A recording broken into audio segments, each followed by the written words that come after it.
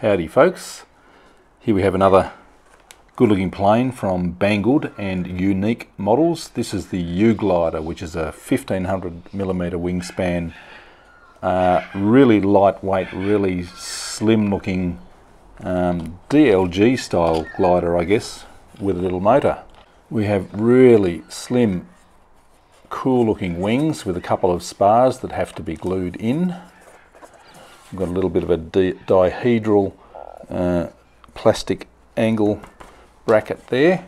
Ailerons, nice little fuselage pod, and we've got a couple of servos in there. A little ESC with a JST connector. There's the square carbon fibre tail boom. Tail and rudder look like they slot together very easily. We have some glue, fair bit of gluing to do, well, a little bit of gluing to do with this model. So I'll test this glue out first before I trust it. Some nice decals, some long flexi push rods, and pretty decent instruction brochure as well. 1500mm wingspan, that's 59 inches. Takeoff weight 300 grams, that's about the same as my DLG. Fuselage length is 110mm, 43.7 inches. Wing load 14.4 grams per decimeter squared, and I'll do the conversion, put it here for ounces per square foot.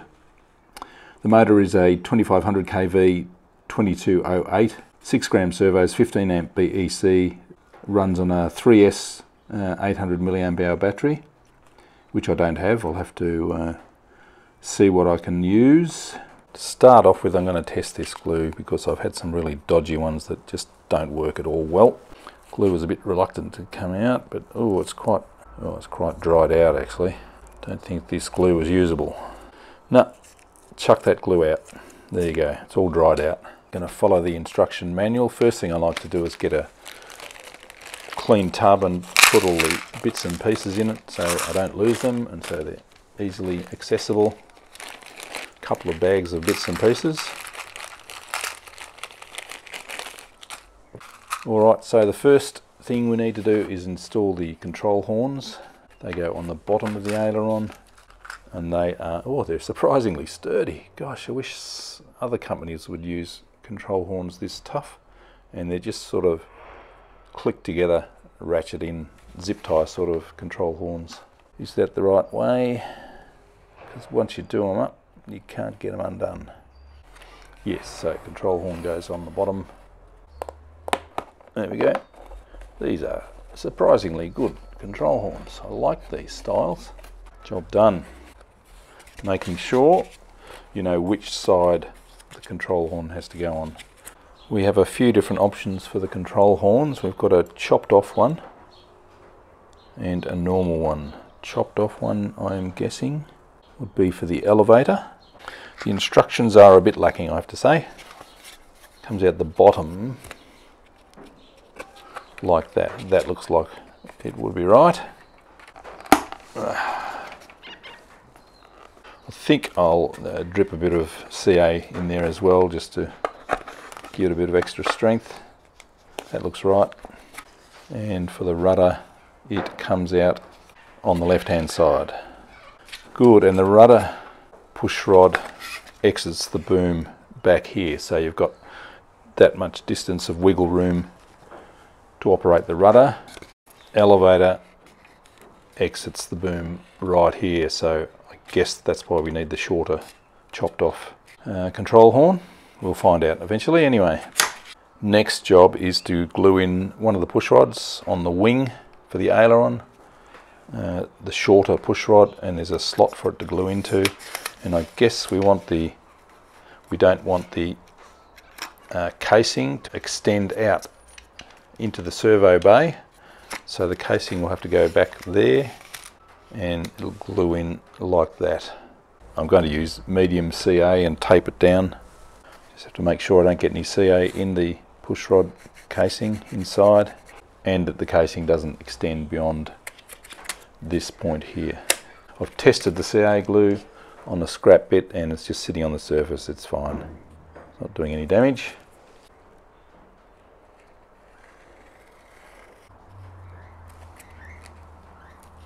tape it down to hold it there while it's setting. So next up, we put the carbon tubes into their dihedral brackets. The longer carbon tubes go into the servo mount, and you have to make sure you push them all the way into the end there so that they're meeting in the middle, and that holds the dihedral. Same with the shorter spars, got to push them all the way in. Okay, so now we can fit the spars together. They'll need to be glued into their slots there. I might just dribble in some CA once the spars are in place. That's not going all the way down. Why is that? It's like that channel isn't deep enough. So to make this channel a bit deeper, I just decided to sort of squash it down using the spar, and that's going to work. Yes, that goes down nicely now. That's all I had to do. Nothing major. So now it's time to glue the spars in. And something I need to do first is actually get rid of this. Good. I've got some tape ready here to tape it down once it's in. Dribble some CA in.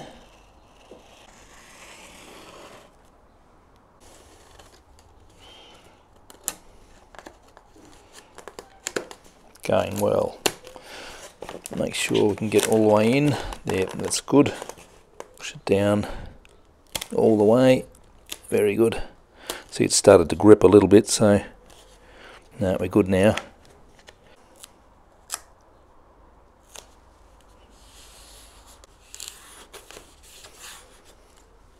That's good.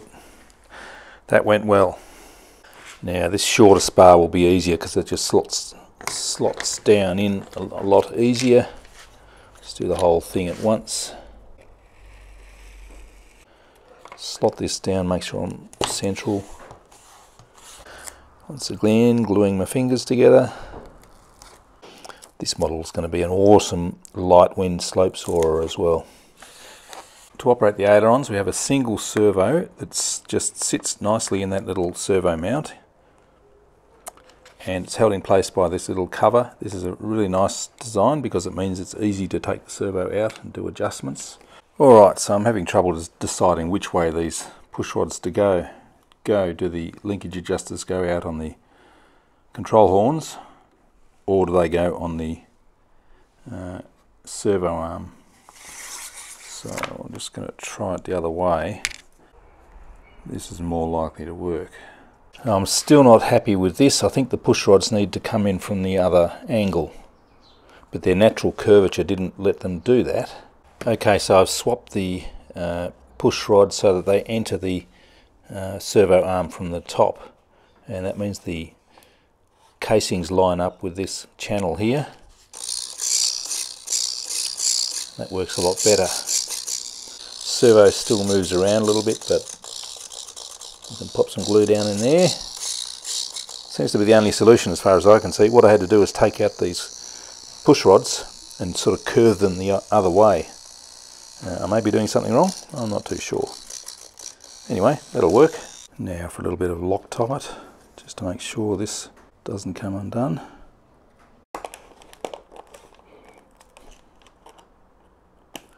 And I might as well glue the wing together as well.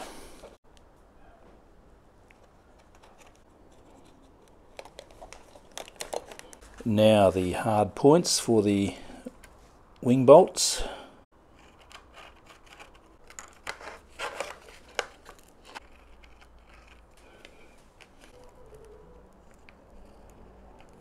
And the wing is done. Now we're putting the push rods into the tail boom. Looks like you thread them in this way. That's the rudder. There it is coming out the other side, and the elevator goes in the end. Notice after installation, please glue the rubber tube and carbon tube to assure the efficiency of the... So we've got the Z-bends coming out at the same end, and we've got the rudder push rod straight end coming out the side, elevator straight end coming out the back. So now I'm fitting the tail boom into the fuselage, There's the Z-bends there, Z-bends. That looks like that's going to fit alright. Go right up forward.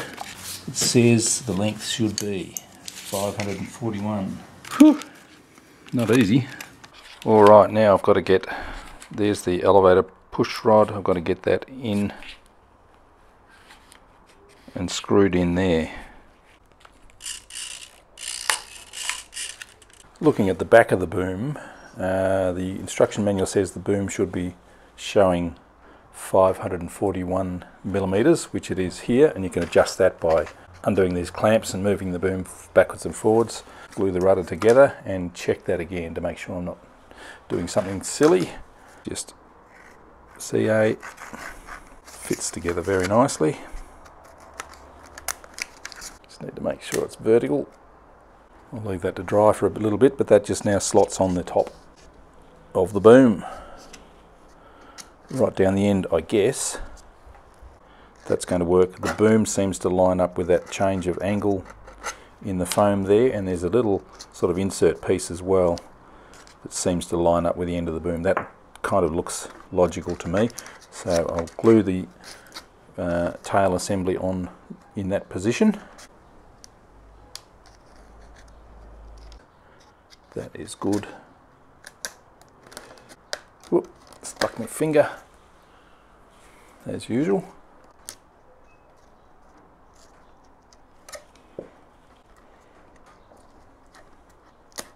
Excellent. Now I need to drill out the holes for the linkage adjusters. That's good. Oh well, it's in there. We sort of need to brace that there maybe somehow. Maybe just tape it. Of course I'll Loctite these as well.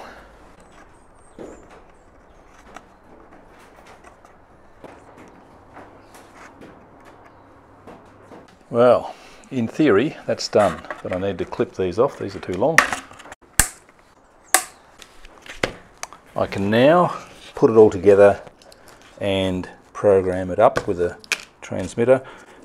Don't know about the battery yet. That's a 500 3S. Fits vertically, doesn't fit horizontally. They recommend an 800, so it'd be interesting. You'd have to find a battery that actually fits. So I've got a servo extension lead which was provided for the ailerons. Okay, so I've got two screws to mount the wing. One long one, what's that, about 30 millimeters, and one which is supposed to be 20 millimeters, but they've only supplied a 17 millimeter screw, which is too short. So I'm going to replace it with a 20 millimeter bolt, which will work. Yep, that's biting in okay. That is fine. Okay, I've connected everything up. Push rods connected into the servos here. I've brought them in from the end, maybe second or third hole out. I'll have to experiment with that to see what's right for the elevator and rudder. Little receiver in there, ESC there, battery, a 500 3S stuffed in there. I've glued this little magnet in place.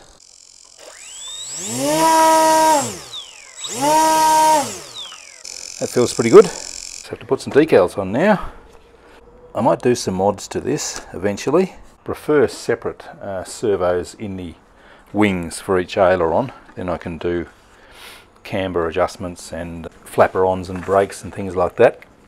I may even try a pull string setup too, which I really like for these sorts of gliders, DLGs. And you get very restricted access to the rudder and elevator servos too. I'd like to maybe lengthen that hatch a little bit so you can get better access. But we'll fly it as it is, see how we go. So there it is, the Unique Models U-Glider, 1500 millimeter wingspan. I'll have to weigh it and see how much it ended up. Unique Models U-Glider from Banggood. All we have to do now is take it for a fly. Thanks for watching.